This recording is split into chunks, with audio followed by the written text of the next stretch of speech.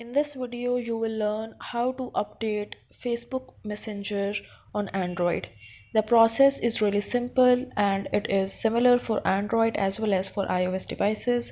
So first make sure that you're connected with the internet, and once you're connected with the internet, go and tap on your Play Store. So once you are in your Play Store, tap on the Messenger option, and here you can see the two buttons. Number one says uninstall and second one says open.